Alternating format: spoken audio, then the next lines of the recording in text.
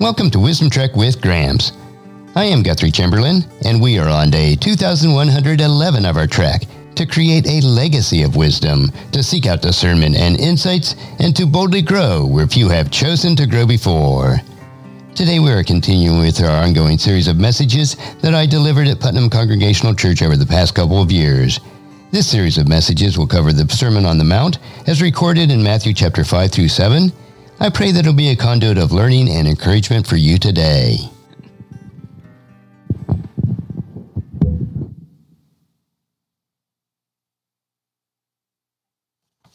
Thank you, Sarah, and thank you, kids. I appreciate it. I think I'll just quit preaching and just let the children's sermon be enough for us. I do appreciate the ladies that are helping out, and anyone that wants to assist with children's messages, and it just doesn't have to be women, you're certainly welcome to get in touch with Paula, and we'll work you in the schedule. Thank you, kids. And Luke comes in every week and sits down here with me at front.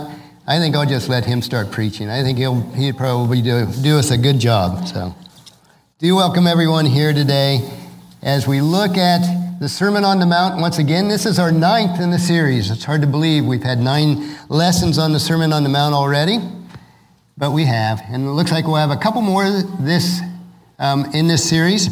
So that'll take us through the end of July, and then we'll look at something else as we start in with August. And today's passage is a Christian's relationship, judging others, and effective prayer. And it's taken from Matthew chapter 7, verses 9 through 12.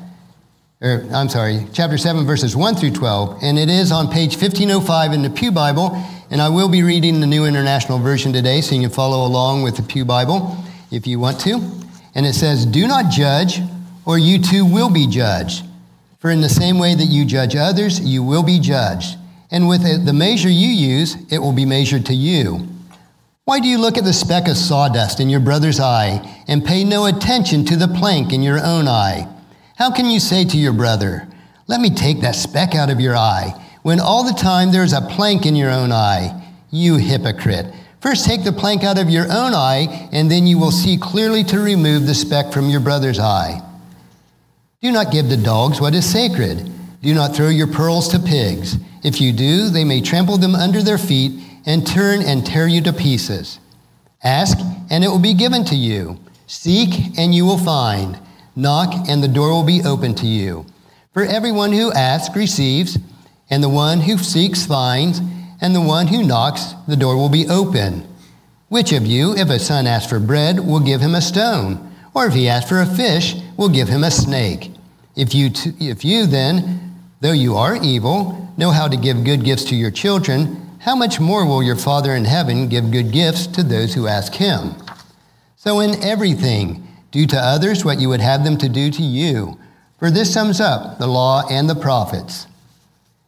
As I mentioned, this is the 9th series, and if you happen to miss any of the messages, they are on our church website at putnamchurch.org or on the Facebook page. So you're welcome to go back and catch up if you've missed any in this series. But Matthew 7 consists of several self-contained paragraphs. The link to each other is not really apparent, nor does the chapter as a whole follow along with the previous 2 chapters in the Sermon on the Mount. In the first chapter 5 and 6, there was a sequence of events that we went through during that. And this is broken during 7, but however, connecting the thread that runs through chapter 7, however loosely, is that of relationships.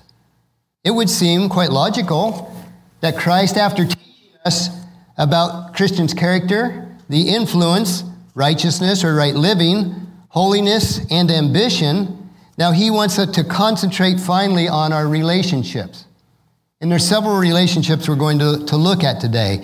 The Christian counterculture is not individualistic. Now, we talked about the counterculture where we're to turn today's culture upside down because then it will be right side up in God's kingdom. But it's not an individualistic thing that we do. It's a community. The Christian counterculture requires all of us working together. relations within a community between the citizens of God's kingdom and those who are not yet citizens of his kingdom. And that's of overriding importance today. Matthew 7 deals with 7 networks of relationships into which Jesus draws his followers into. We will focus on the first 4 this week and the remainder over the next 2 weeks. So the 7 relationships are to our fellow citizens of God's kingdom, verses 1 through 5, to a group that is surprisingly, Jesus calls them dogs and pigs. That's verse 6, and to our Heavenly Father, verses 7 through 11, and then to everyone in general, which we refer to as the Golden Rule, and that's verse 12. In the next couple weeks, we'll cover our relationship to fellow citizens of God's kingdom in a little bit different angle, verses 13 and 14, to false prophets, verses 15 through 20, and then back to Jesus our Lord in verses 21 through 27. So let's first look at our attitude to our fellow citizens of God's kingdom, verses 1 through 5. Jesus does not anticipate that the Christian community will be perfect. He knows that we'll have problems individually and among our community, whether it's here at Putnam as a local community or the wider community of believers. But the first thing he wants to point out to us here is the Christian is not the judge.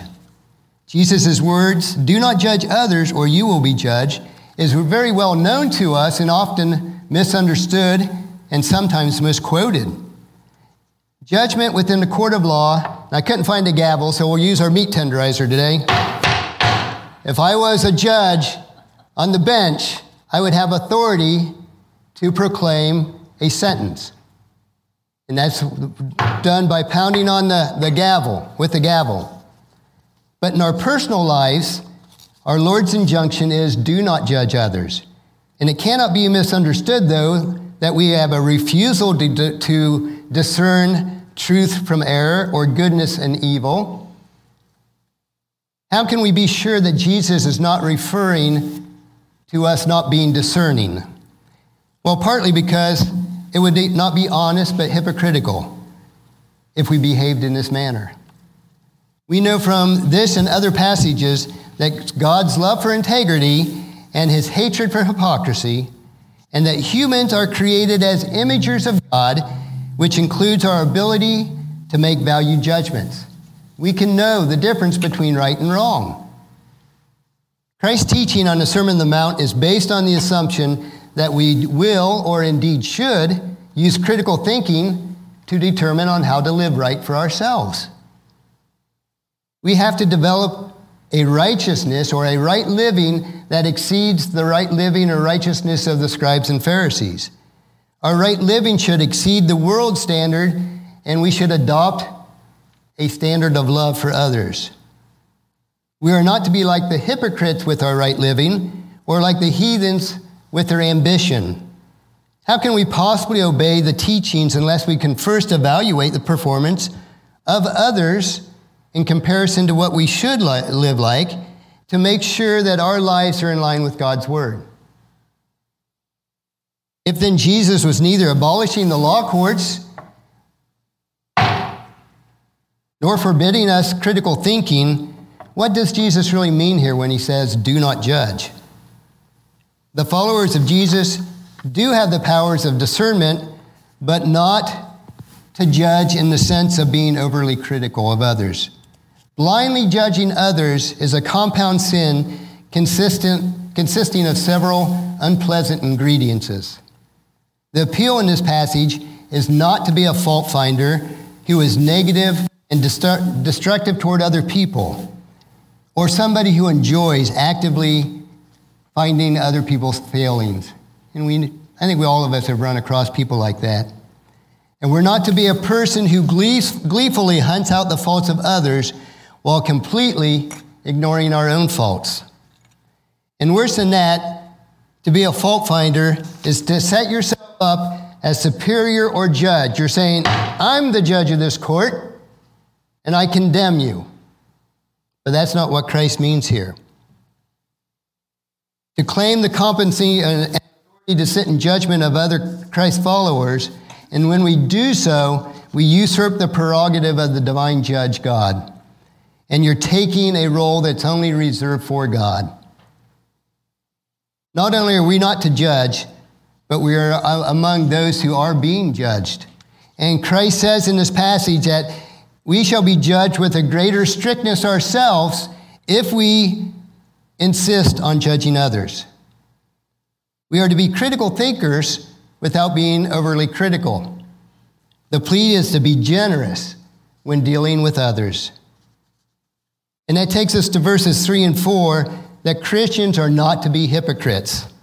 Jesus tells us now this famous little parable about foreign bodies in people's eyes. The speck of sawdust. I was out using the chainsaw yesterday, cutting this huge log up, and this sawdust was flying all over the place. I got it in my mouth, I got it in my ears, up my nose, and my ears, everywhere. And you can tell you that speck of sawdust can cause some irritation. But the speck of sawdust is compared to a plank in our own eyes. So here's the reason why we're not fit to be judges. Not only are we fallible ourselves, and we are not God, so we're not the ultimate judge, it's also because we're fallen humans. The fall in the Garden of Eden made all of us sinners. So we're in no position to stand in judgment of our fellow sinners, and we're disqualified from the bench. God has taken the gavel away from us and put it down for himself. The picture of someone struggling with the delicate operation of removing a speck of dirt in someone else's eye while a plank covers their own eye is ludicrous. It's almost comical. And I brought my friend along with me today, Mr. Balloonhead. He's a good buddy of mine. And I noticed that Mr. Balloonhead has this speck of sawdust in his eye. And I say, I see, Mr. Balloonhead, that you have some sin in your life, some problem that you need to deal with. Let me help you deal with your problem, Mr. Balloonhead. Oh, let me get you here. I can help you. Yes, I can point out all your faults. Here we go. Oh. And what happens? We destroy other people by trying to fix their problems when we're not willing to fix our own. When we still have the plank in our eyes, we can't see, how can we ever help someone else fix their problems? The Christian instead is to be a friend. Our Christian duty is not to see the speck in our friend's eye, while at the same time not to notice the plank that we have in our own eye. The standard that Jesus for relationships in a Christian counterculture is to be high and healthy. Our attitudes and behaviors toward others, we play neither judge by becoming harsh, judgmental, or condemning, nor are we a hypocrite by blaming others while excusing ourselves, saying, you got sin in your life, fella. But you don't see our own plank or log in our own eyes. Instead, we are to be a friend, caring for others so much that we first blame and correct ourselves, and then seek constructively to help others when they come to us and say, I'm really struggling with this issue. Can you help me? Then it's okay, once we've removed the planks from our own eyes, to go and help our fellow Christian to remove that speck of sawdust that they may have in their eye. And that takes us to the next paragraph. And these seem somewhat disjointed, but I think you'll see the tie in here. And this is our attitude to dogs and pigs. Now, I can't say that I'm a real dog lover, and certainly not a pig lover. I enjoy dogs all right, but at this stage in our season of our life, it's not for us. Well, first sight and hearing this startling language from the lips of Jesus, especially sitting there on the mount teaching, and he brings up about dogs and pigs. And this comes immediately after he's already told us not to judge other people, but other people are our fellow believers. Nevertheless, the context provides a healthy balance. If we are not to judge others, finding fault with them as being judgmental, condemning, or a hypocritical way, we cannot ignore the faults either, or pretend that there is no sin among anybody. Both extremes are to be avoided, though. The saints are not judges, but the saints are also not simpletons. If we first remove the log from our own eye, we can see clearly to help our friend who's come to us for help with the speck in their eye. They will appreciate our kindness, but not everyone is grateful for criticism and correction. And according to the book of Proverbs, this is one of the apparent distinctions between a wise person and a foolish person. Proverbs chapter 9, verse 8 says, "So don't bother correcting mockers," which means fools. "They will only hate you. But correct the wise, and they will love you." But what does Christ mean when he talks about these dogs and pigs and giving them these names? And Jesus is indicating that they're more animal than they are human. And not only animal, they're animals with dirty habits. The dogs that he had in mind were not the well-behaved lap dogs of the aristocracy of the day that lived in elegant homes, but the wild pariah dogs, the vagabonds, the mongrels that scavenged in the city rubbish dumps. And the pigs, who were already unclean animals to the Jews, you think of a pig, they're slopping in mud and all sorts of gross stuff. So he was very distinct on his description here. But the New International Version, I think, clarifies it a bit. It says, "Don't waste what is holy on those who are unholy. Don't throw your pearls to pigs. They will trample the pearls and then turn and attack you." So these dogs and pigs, with whom we are forbidden to share the gospel, because Christ says, "Don't waste what is holy on those that are unholy." These are unbelievers that have already had an opportunity and have been presented with the good news, and they've decisively and even defiantly rejected it. They've made their choice. Of course, there's always hope with everyone, and it's not up to us as believers to completely write off somebody. They may have turned and rejected God, but our teaching here is that we focus our energies on those who are receptive to the gospel. Focus our time and energies on those that are willing to hear what you have to say about Christ. The teachings of Jesus here is an exceptional situation only. Our standard as Christians is to be patient and persevere with others, as God has patiently persevered with us. Which takes us to our next paragraph, which is attitude to our Heavenly Father, verses 7 through 11.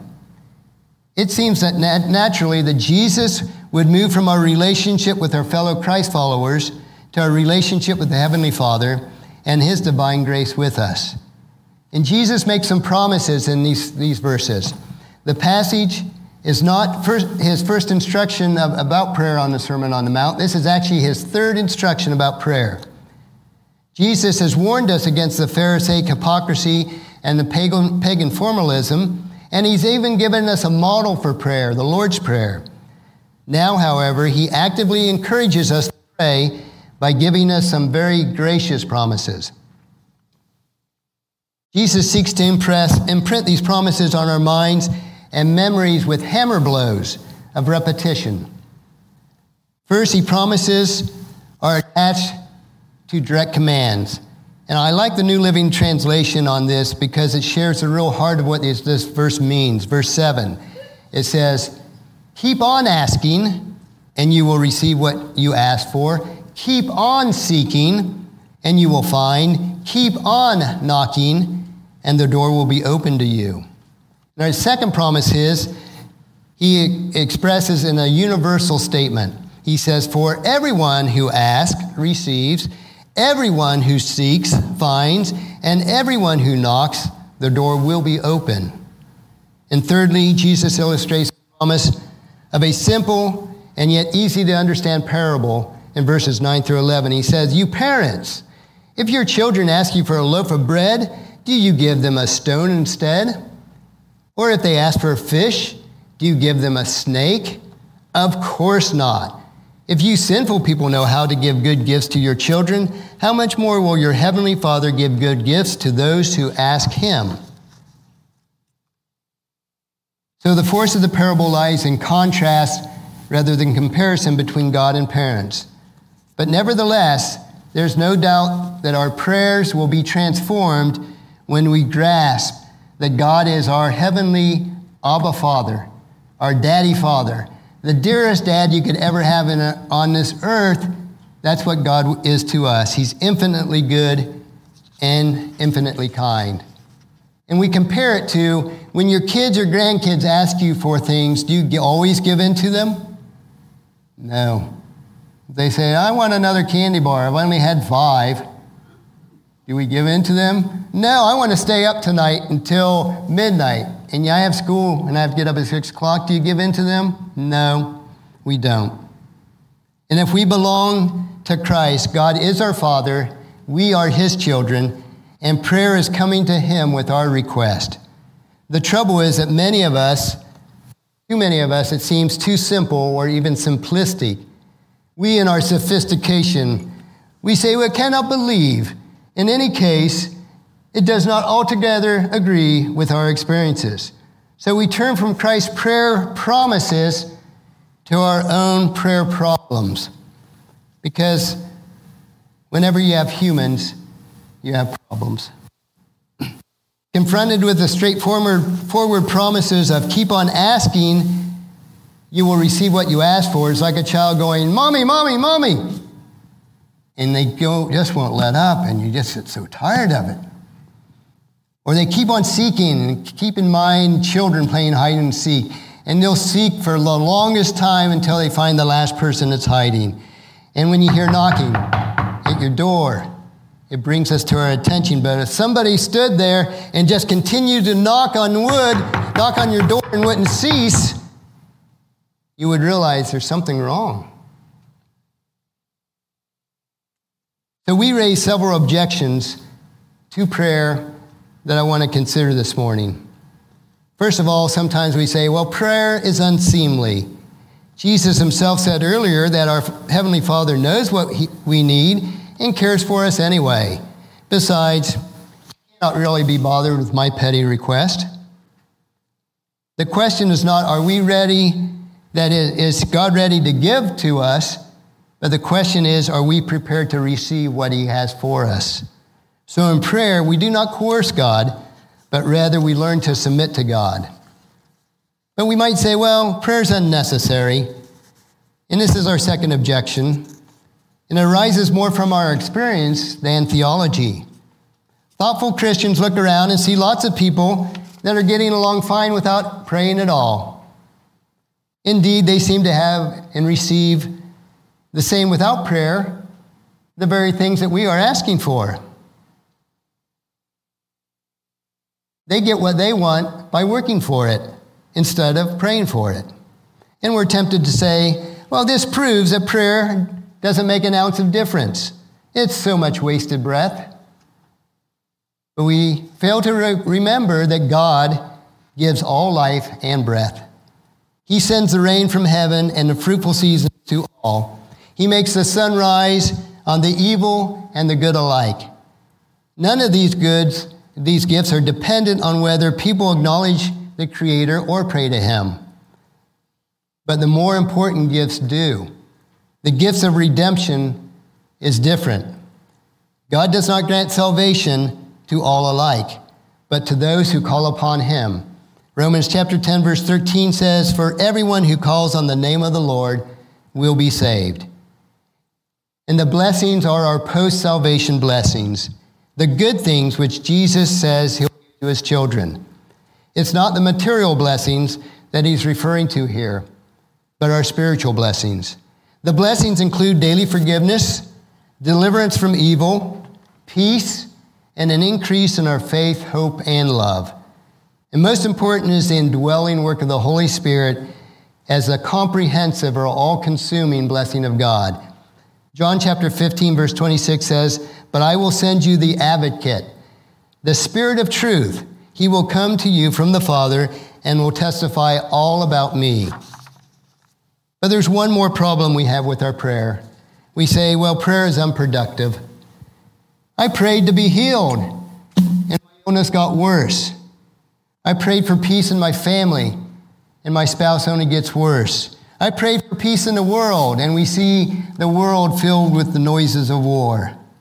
So prayer doesn't work. And this is the familiar problem with unanswered prayer.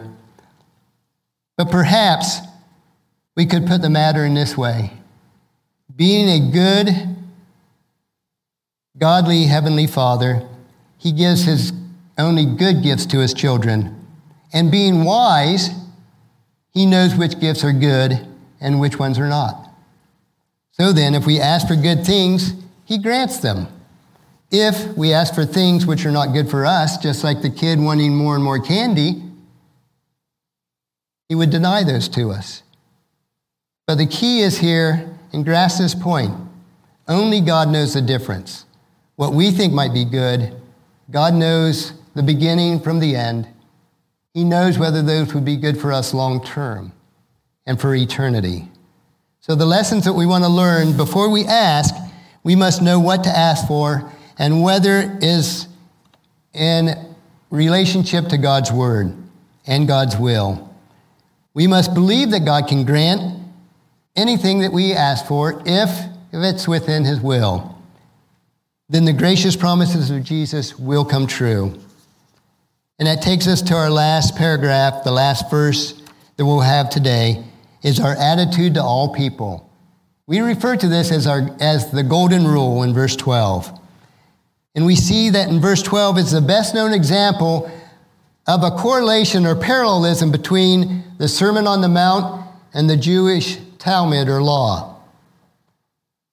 Verse 12 says, do to others whatever you would like them to do to you. This is the essence of all that is taught in the law and the prophets. And we need to compare this when Paul wrote in Galatians chapter 5, verse 14, the greatest commandment was, for the whole law can be summed up in this one command, love your neighbor as yourself. This command is a high standard because self-love is a powerful force. In fact, it's probably the most powerful force that we have dwelling in us is our love for self. In nearly every situation, self-advantage often guides us in our affairs. Now, we must also let it guide us in our behavior toward other people. All we have to do is to use our imagination a bit. Put ourselves in the other person's shoes and ask, how would I like to be treated in this situation? And I mentioned at the beginning that Christian counterculture is not just an individual value system or lifestyle. It's a community affair. We, as citizens of God's kingdom, are to work together with the same attitude. It involves relationships. The Christian community is, in essence, a family. It's the family of God. And that's what we are here today. So in Matthew chapter 7, verses 1 through 12, Jesus introduces us to these fundamental relationships. At the center is our relationship with our Heavenly Father, God whom we come to and we depend on, and who never gives His children anything other than good gifts for their lives. We may not understand them to be good. We may think that's horrible, that I lost a loved one. But we don't fully understand the whole arc of that, what it will bring about. We have to understand that He does bring us good gifts. And next is our relationship with our fellow believers. If our fellow Christians are indeed fellow citizens of God's kingdom, it's like we in America are citizens of America. We're here for a common purpose within our country. A much higher calling to that is being citizens of God's kingdom. It's inconceivable that we shall be anything other than caring and constructive in our attitude toward our fellow believers. So as we wrap it up today, let me leave you with this thought. Let us put ourselves sensitively into the other person's place and desire for them what we would choose for ourselves. And if we can do this, we will never be mean, but always generous. We'll never be harsh, but always understanding. We'll never be cruel, but always kind. And those are the lessons Christ is teaching us in the first 12 verses of Matthew chapter 7. The relationships that are so valuable in our lives, both to God and to our fellow believers, and to even those that are outside our community of believers. Next week, we're going to talk about a narrow gate, some fruit, and true disciples. So you want to join us next week as we continue on in our series on the Sermon on the Mount. So let us pray. Father, we do thank you for your goodness. We thank you that we can come to you, that we can ask, and you will provide. We can seek, and we will find. And we can knock, and you'll open the door widely for us. But we also realize that these are good gifts that you give us, Father, not what we think is good for us. And help us in all things to put ourselves in the other person's shoes and ask, how would I like to be treated in this situation? Help us to have this attitude, Father, and before you, a pure heart, to live a life that's pleasing to you and according to your word of what you are teaching us here in this. I pray that this message was a blessing and a time of learning from God's word. Thank you so much for allowing me to be your guide, your mentor, but most importantly, I am your friend as I serve you through the Wisdom Trek podcast and journal each day. And as we take this trek of life together, let us always live abundantly, love unconditionally, listen intentionally, learn continuously, lend to others generously, lead with integrity, and leave a living legacy each day. I am Guthrie Chamberlain, reminding you to keep moving forward, enjoy your journey, and create a great day every day. See you next time for more wisdom from God's Word.